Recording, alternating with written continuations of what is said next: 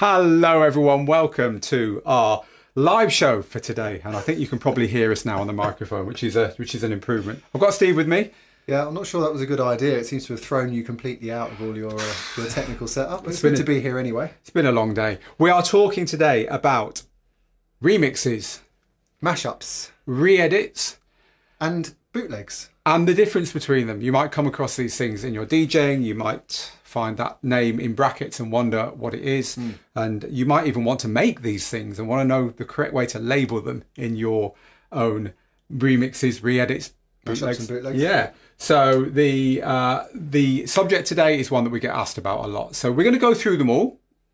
There is an article on Digital DJ Tips, there always is, of course, which looks at these things, which is not actually live at the moment because Lauren is working on it right now. However, guess what? We get the VIP access. It looks like this.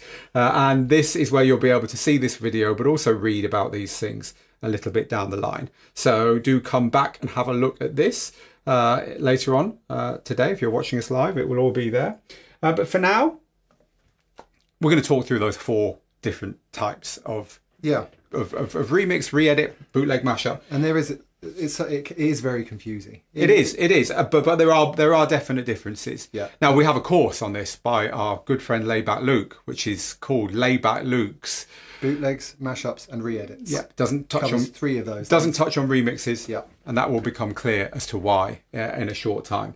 So we'll start with probably the least different one from the original song. Most easily accessible as well. The one that you're probably doing in your DJing. Without even realising it, maybe. Yeah, exactly, yeah. And that is the re-edits. So a re-edit takes a song that already exists, or a track that already exists, and it does something to it that respects the original song pretty much fully. Yeah. Things like...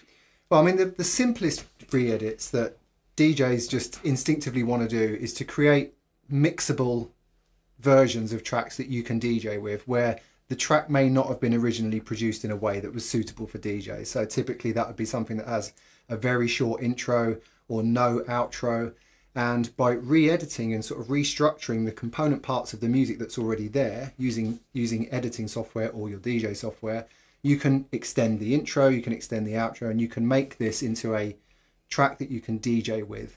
Often they're called DJ edits for that reason, that it's been edited to make it easy for DJs to work with, mainly the mix in and mix out points. There are other things you can do as well. If there's a section in the middle where in the song the energy drops and you don't really like it and you want to remove that, you can do that. Or you get those pesky little extra bars of music that kind of throw you off, you can remove those. But the simplest form of re-edit is a restructuring of the track that's already there. You're not changing the tempo, the BPM, you're not adding any music, you're not taking anything out. You're just sort of restructuring it and make it work from an arrangement point of view how you want it to work as a DJ. So a lot of DJs do this without even knowing they're doing it. You know, you're using the cue points, you've got quantize turned on your controller and you're counting along and you're just jumping between the parts you want to play. It becomes part of how you DJ. And I guess a lot of DJs wouldn't even consider that they're making re-edits live, but they are. Yeah, even if you just loop an intro of a track to use to mix in, you've effectively created a re-edit of that track. And of course, if you've got software like Serato or Recordbox, they have built-in features to help you, like Serato Flip will basically watch what you're doing on the cue points and let you play it back as if it were a new version, or a flip, which is another word for this kind of way of reconstructing tracks of that track. Recordbox, in its creative and pro plans, has got an edit function where you can just take one song and you can turn that song into a version that more suits you, save it out and play it. So article is live apparently now. So thank you, Lauren. See, she's good. Yeah. She's good. So you can head to Digital DJ Tips and see the article here that we are talking about now. So there's a little bit there, kind of explaining re-edits as we define them here. And as we go through these, I mean, you may have seen re-edit used on a track which you think that's nothing like what Phil and Steve have just explained there. This has had other stuff done to it. This is called a re-edit. We'll come on to that because these words have been changed and used in different versions, but we'll explain why re-edit is used for slightly more complex. These are, as we will kind of touch on at the end, these are flexible ways of thinking interchangeable about. Sometimes. Definitely. and in fact, the one that we've got in the article, which you can go and look at afterwards, is a re-edit, quite a massive structural re-edit of Toto's Africa. And I've unashamedly put stuff in here that I like because I wrote the article. It's like a 9-10 minute long version of Africa.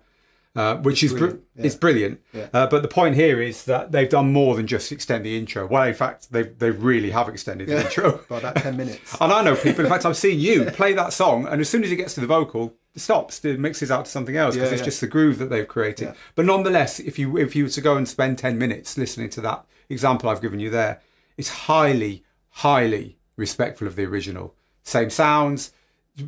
The whole chunks of the track they've used are the same. There might be a little bit of extra reverb or whatever, but ultimately it's the original song turned into a 10-minute slow burn monster. Yeah. So a re-edit is very respectful of the original track, and it's basically to make it more fun on the dance floor or easier for you to use as a DJ. Yeah. They're the two main reasons.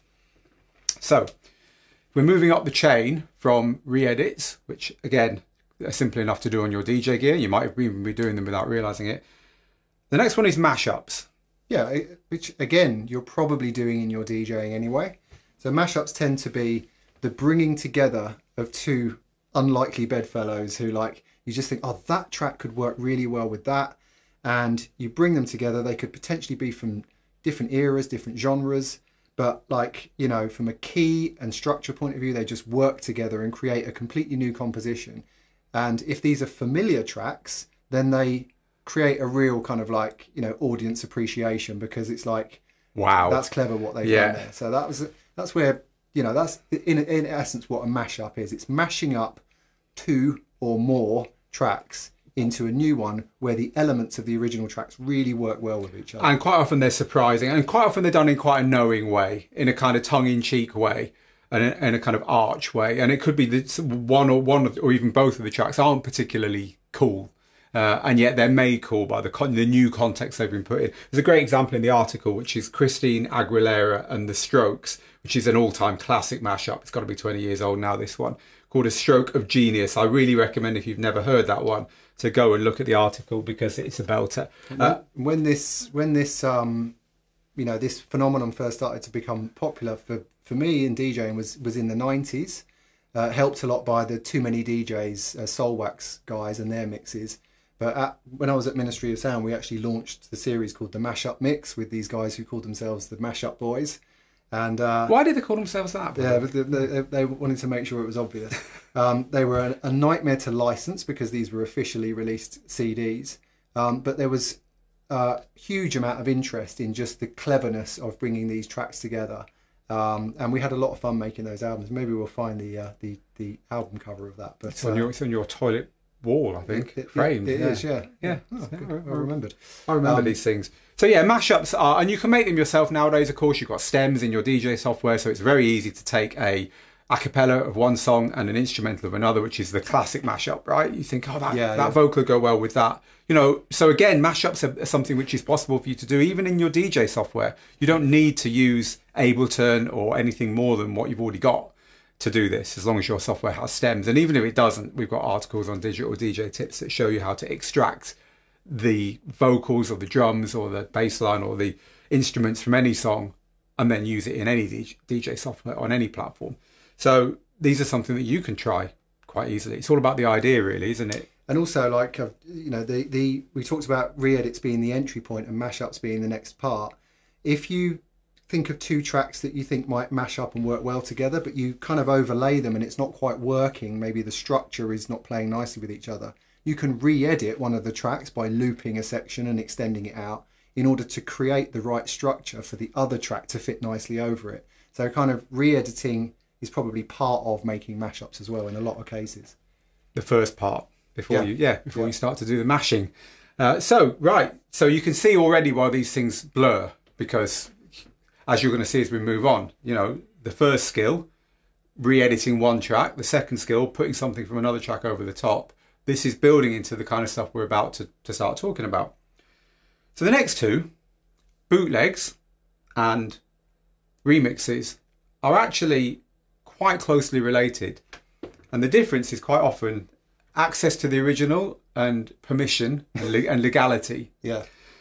But first, so we'll move on to bootlegs now. Before we talk about how we understand bootlegs as DJs, they've got a history which goes back further than the current understanding. And so, you know, back in the 70s, a bootleg was generally an album. You know, it'd be a Led Zepp concert, right, man, that they never released. A live recording, yeah. Yeah, they never released it, man. They didn't get it. And so someone, you know... Pressed it, yeah. Got it out to the fans. And I remember buying fantastic bootleg albums of bands like the Smiths when I was, you know, 18, that were available in places where you didn't normally find records, and under the counter normally. And some of them were very well made, and some of them were fantastic concerts. And it's the only way to get this material. There was pre-internet. And of course, this is not, we're talking about entrepreneurial, shall we say. People who saw an opportunity. These are not official record labels or record companies. Or recordings. These are individuals who had access to the recording and had access to a pressing plant, who were prepared to press these records out of the back door where, you know, where no so you one can would see what you see where the word bootleg comes from. And literally go round to the stores with a van selling these illegally pressed versions of records. That's where bootleg comes from. And this is where the first dance music bootlegs cross over with that kind of scene of releasing live albums, because of course back in the day some of the hottest dance records, they were only 500 pressed. So when they'd gone. And then there was a big gap. Sometimes it wasn't even a when, it was an if it ever gets released properly. And sometimes it would get released properly and all the cool samples that were used originally have been replaced by new versions because they couldn't. No, so everyone wanted the original. And so those same entrepreneurs, I'm going to guess, were then absolutely putting out bootlegs that weren't even any different to the original record. They were literally taking the original recording and repressing it, sometimes with 2 or 3 other original recordings everyone wanted. There was a guy in London called Billy the Boot, and he came from that kind of 70s live concerts pressing, and then when dance music kicked off, he was, you know, making a mint, but he effectively was a street hustler, who had those connections that I just mentioned, and that's what he was famous for. And when Billy the Boot came into the record shops, you were like, oh, what's he got this week? Do you know what I mean? But then we come to now, and now bootlegs tend to refer to a version of a song that's been remixed, and we'll move on to a remix in a minute. So this is going further than a mashup and further than a re-edit. This is someone saying, look, that new Adele record, that new Adele ballad's got a really wicked vocal on it, but there's no way anyone's going to dance to it. I'm going to turn it into a dance floor banger, and I'm going to remix that Adele track to make it something I can play in my sets. And of course, DJ pools, DJ City, BPM Supreme, Promo Only and so on, they kind of do semi-licensed, semi-approved remixes like this, where DJs can get their hands on songs which are not available from the record label but are useful to DJs. But you and I can make bootlegs, and we make bootlegs by taking songs that currently exist, changing the BPM, changing the genre, writing our own drum patterns, changing the bass lines, producing them. But what we haven't got access to is the original parts. Or the permission. Yeah. So legally, and also the resources available to you are very much DIY. They sort of become, rather than illegal, they've become unofficial. Yes. Yeah. And there's a lot of cases where an unofficial bootleg turns into something the record company likes. I mean, you've got a good example. Well, also, of that. there are examples of record companies actually doing those behind the scenes and putting out a version that looks like a bootleg, because it will get that cool street cred rather than being sent out by the major record company. So they were sort of faking the whole bootleg culture. Yeah. So you can try bootlegs. If there's a track you think needs remixing and you're getting into production, you're getting into Ableton or FL Studio or whatever, the bootleg is when you take a song and you start to remake it for yourself. And in Layback Luke's course, he's got a great module where he does an example of taking a song in one genre and remixing it without really changing the key, changing the BPM, changing the style, and using the original song to do so. So if you're interested in this, Layback Luke's course is a good place, which also is a good place to look at re-edits and at mashups, which we've covered so far. Which leads us to the final. Oh, and by the way, there's a great bootleg here. Again, these are all unashamedly some of my favourites over the years. It's a DJ Zinc drum and bass remake of the Fugees' Ready or Not called Fugees or Not. which I have the original vinyl of. Very proud of that one. I used to end the night with that. Used to surprise people in a house club by ending with a drum and bass song, but it's such a great song that it worked every time. But utterly unavailable officially. Which brings us on to remixes. Yep. So a remix is really just a bootleg, but an official one, right? Yeah, and also you've got a remix, typically if it's official and the record company and the original artist are consenting to it and probably paying you to do it, you will be provided with all of the original studio quality separate elements, i.e. the stems, which is where the word stems comes from, of the original track, in order that you can use any parts of this in any way that you want to create a remix version. Now remixes can be as simple as, you know, the song keeping its kind of original arrangement, but it's a more dancey version, so it still has the sort of song structure and stuff. And then you get really extreme remixes like Armand van Helden's I'm trying to remember the name. Tori Amos, Professional Widow. Tori Amos, Professional I mean, we're Widow. showing our age here, but these are the classic house remixes back when this was becoming a thing. You know, that record, his remix became a hit record in itself, but he was given Tori Amos's original album version of the song, which was like a folk song. Yeah, folk song. And he just took a little vocal snip and just basically made an Armand van Helden banger and put this Tori Amos thing over the top of it. And you know, he was given creative license to do what he wanted with any elements of it. Turns out he just used a tiny little bit and made a completely new version out of it. But remixes are, you know, and sometimes a remix can be in a completely different genre. And quite often record companies, when they've got a song, so it could be Ed Sheeran, for example, they put together a remix package. So what they'll do is they'll go out to a kind of grime producer maybe, or they'll go out to a hip hop producer, they'll go out to a drum and bass producer, and they're looking to find remixers who've got, you know, who are obviously good at what they do, but they've got, you know, that good profile in the scene to help this Ed Sheeran song be heard among so many different audiences because there are so many different remixes available of it in different So quite styles. often you'll find that the best producers of any particular day will also be the best remixes, because not only are they producing music that fills dance floors and that goes up the charts, but at the same time everyone else is wanting a piece of their action. So they'll give them another current track, and the producer will load their project on Ableton that's got all the sounds and all the programming in, and just start dropping in pieces from, you know, it's quite easy to start making a whole load of remixes quite quickly if you're already on a particular sound or mining a scene that's working at that point in time. So remixes come and go in fashion just like producers do. And the record labels quite often will already have the relationships, they might already have the contracts, and so it's quite easy. One of my favourite remixes, again, I had a lot of fun putting this together because I just literally opened my collection, is this one here, which is Timo Mass's remake of a track by Azido DeBass called Doom's Night. Now, you're to be forgiven if you've never heard of Azido DeBass, because no one else... Or Timo Mass, come to that. No one else had heard of Azido DeBass, and no one else has since. It was an utter nothing song that Timo Mass, who was a great producer in his day, turned into a very groovy, deep, techno electro track. Yes, bass house tune, really. A belter. So again, these are all on the article over on Digital DJ Tips. I don't disagree with any of your choices, by the way. They are pretty classic. We could have spent days putting different examples. Whereas I spent about 30 seconds. It was easy.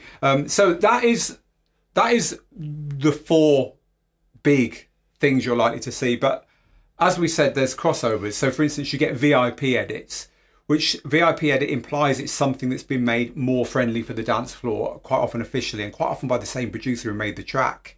Yes, true. And you also get, as Steve says, bootlegs which are utterly official. It's just you're not meant to think that.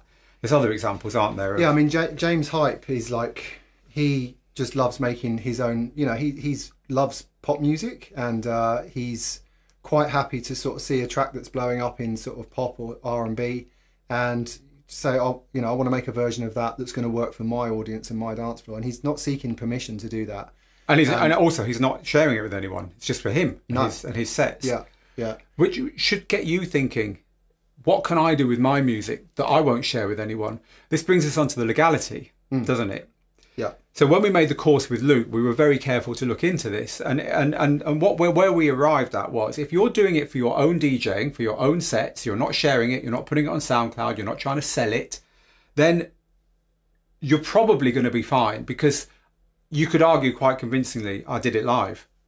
Who's going to say you didn't? You know, so there is a big happy grey area where, as long as it's for you and your use and your DJing, you know, if James is doing it and he's filling his set with his own versions of songs, you can probably do it, because your audience is probably nowhere near as big as James's, right? So this is an area where, if you're not commercially gaining from it, you're probably doing more good than not, as far as the record label is concerned, even if they hear about it, which they probably won't. So our advice, as not lawyers, is get on with it, as long as it's for your own use. If it's not for your own use, don't say we told you could do it, because... And you'll see, you know, James actually, when one of his unofficial remixes kind of blows up and has been working for him for a while, he does actually give it away.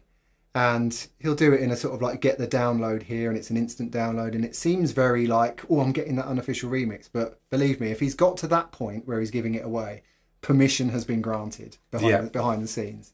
It's be under no illusion.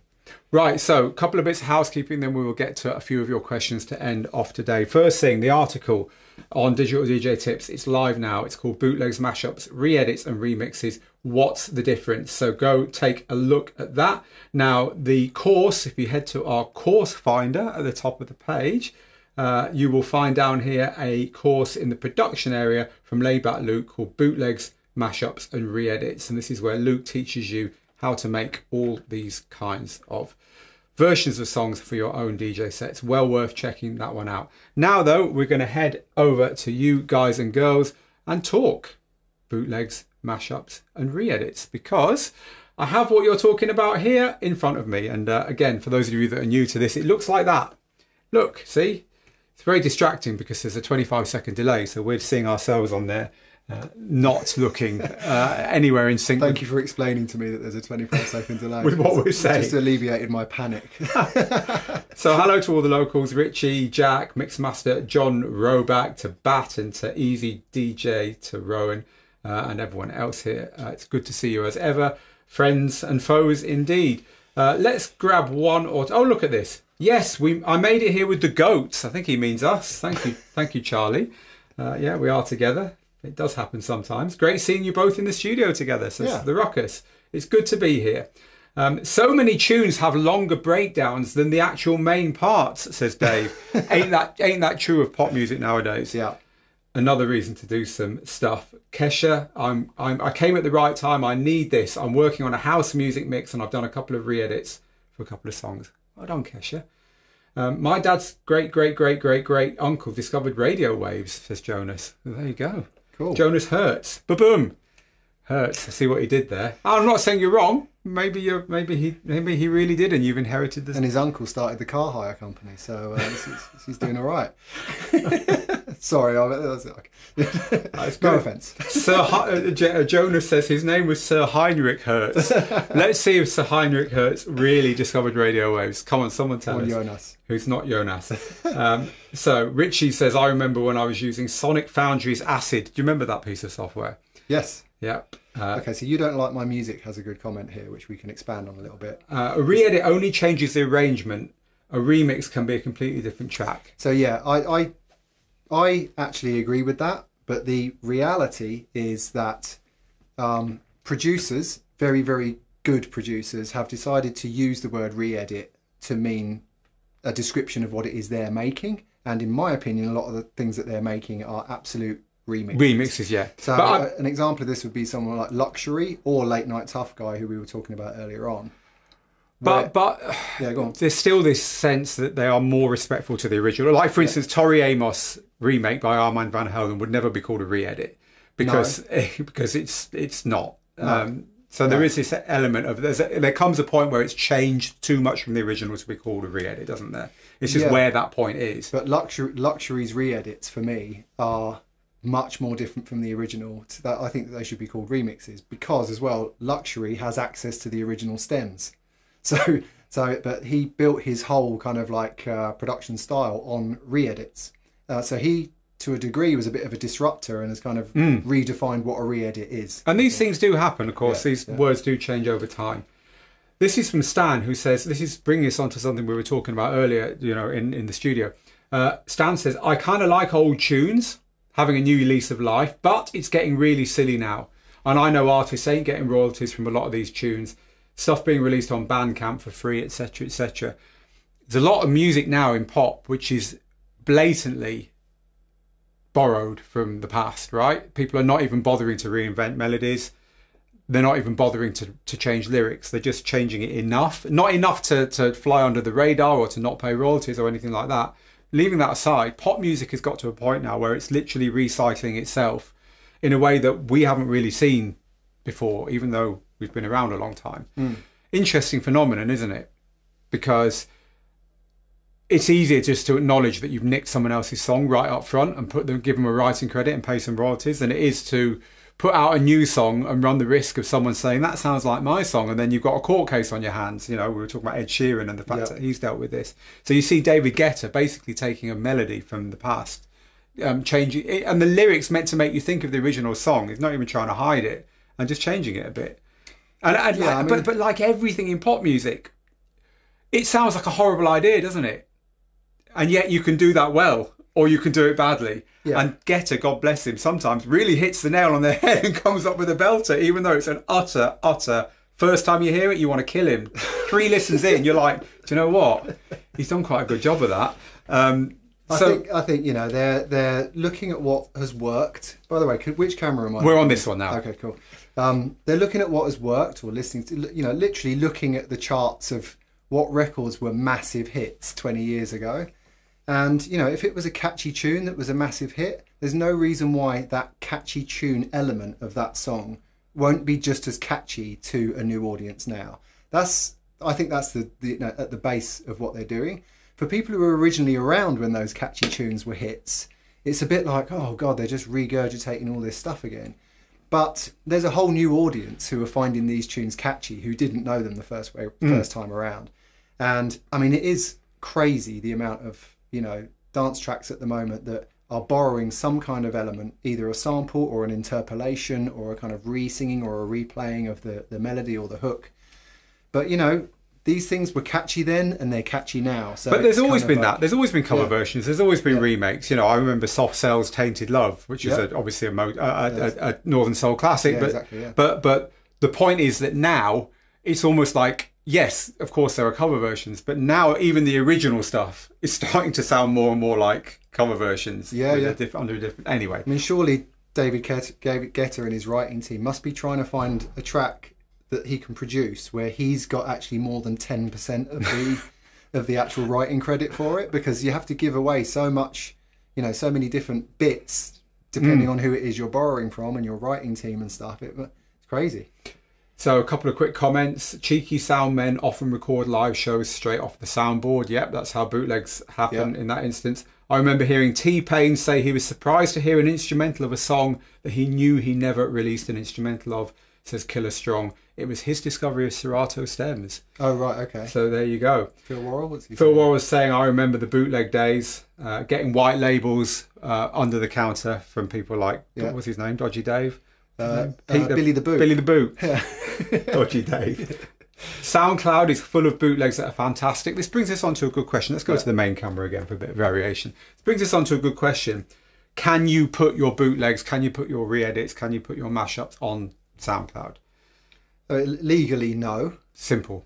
However, doesn't mean it doesn't happen. If you do it, you are running the risk that the copyright owners of the music, any elements of the music that you're putting on, make a copyright claim against you, and that, you know, that the best that can happen is that track gets removed. The worst that can happen is that your account gets closed down for repeat offenders. So you do run that risk. But an awful lot of it goes on. Yeah, and what typically tends to happen is if a claim is made against a track you've got on your channel, they basically just remove it. They don't ask you to sort of, you know, that you can file a counterclaim if you want to say, oh, well, I do have permission, but of course you don't, and the removal will just be it. I don't actually know how many strikes SoundCloud have got. I know that with YouTube it was 3. 3, yeah. Your channel was under risk. So if anyone knows what that is, then please let us know. But yeah, you're running the risk of your channel being affected. But you know, some copyright owners take the view that if you're the right type of DJ and that this version is getting the right kind of listens from the right kind of audience, which is reaching a new audience that track and that artist is not reaching, that you might be doing them a favour. Yeah. And therefore the claim doesn't come against you. They sort of let it run and see how it goes. So Bap Jap says DJs from Mars did Mashups so perfectly, and then it all kind of got too much. Also says, I feel like the aura of Mashups and Bootlegs has gone. It's not what it used to be. Yeah, it had its moment, didn't it? The Mashups thing. There were clubs where all they did was Mashups and so on. But yeah, times move on, don't they? So what else have we got? What else are you saying about this thing? Killer Strong says, I'm super new to the art, but I was always a fan of DJing. I've been playing for my wife while she cooks. Well done. And I've done a lot of family parties and church events. The question is, have you been doing bootlegs, mashups and re-edits without even realising it? Maybe you have, using all the wonderful tools of digital DJing. So thank you for that. So Charlie says, that course with Laidback Luke, does it use the software Audacity, or better, do you have a course on the software Audacity? So Luke uses Ableton. And any version, by the way, you can use the simple cheap version. Yeah. The great thing about his course is that it's not assuming that you know how to use Ableton either. It's literally starting from the blank slate. You'll learn all the keyboard shortcuts and the keystrokes and how to actually use Ableton. It's a really good entry point into using that software, because it can be hugely daunting. Using it just to make re-edits and mashups and bootlegs to begin with is a good entry level to learn how your way around Ableton and how it works before you would move on to kind of using it to produce your own tracks. The bootleg section of the course does get to start to add drums and melodies and move into production, but yeah, it uses Ableton. And the question about the Audacity course, we did have one, and it was called Make Your Own DJ Edits, but we actually removed it from sale from the site, at least temporarily. Yeah. And the reason was Audacity, the software, has moved on a little bit since then. And also, for me, it's not the most efficient tool to do that job. Ableton actually is. And we just felt that, if people are interested in doing re-edits, there is only one course you should consider. There is really only one software you should try and use if you're wanting to do these quickly and use them in your DJ sets, and that's Ableton. So Luke's course is the one. Heavy Chicken Radio says, I've noticed the covering of tracks with AI has become a thing this year. It's become a thing full stop, hasn't it? AI, who knows where that's all heading. So Max says, Ableton is perfect for making remixes. So there you go, there's a bit of reinforcement there. And DMC is a good way to hear all the best mashups. I'm not a fan, but they're very good value for money. So cool. DMC have been doing this stuff for a long, long time. And so, yes, agreed. Right, I think we're going to leave it there, people. It's been really good to talk about this with you. Remember that over on Digital DJ Tips, you'll find the article where I've got all my examples of these. And also you'll find the course from Laidback Luke, where we give you how to make the first 3 that we talked about, which is re-edits, mashups and bootlegs. Do go and take a look at this video at the top of Luke's course, where in 5 minutes, he explains to you why this is essential. So... thank you for being with me today, Steve. It's a nice change. Yeah, it's been fun. People think we're the same person, I don't know why. I'm far better looking. So it's a pleasure. Safe journey home, back to your country. Yes. Not even back to your home. Well, you are going back to your home, but back to your country. And we will see you again. Well, I will anyway. On Thursday, if you are a student, inside the student group, because it's a student live show this Thursday. And so if you're a Digital DJ Tips student, or if you go and buy Laidback Luke's course today, you will hear about that, and you can come and join us then, where we will cover more DJ questions and do our usual small group thing, which we very much enjoy. Other than that, next Tuesday. See you then. Till then, bye-bye. Bye.